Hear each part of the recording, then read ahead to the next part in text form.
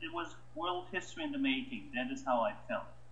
Because there is something here that will change not only the outlook of Africa, but also it will have a greater impact in the world.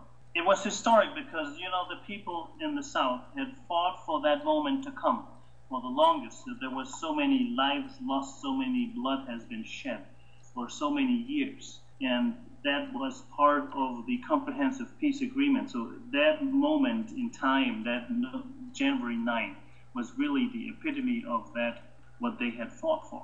I felt that sense of history, being able to observe a very historic event.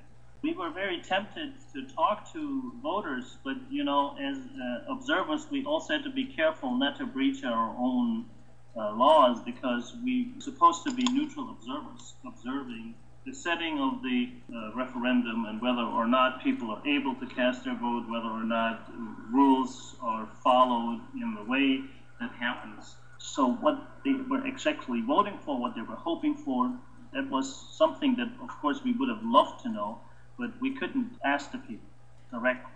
Indirectly, we could talk to people in Khartoum.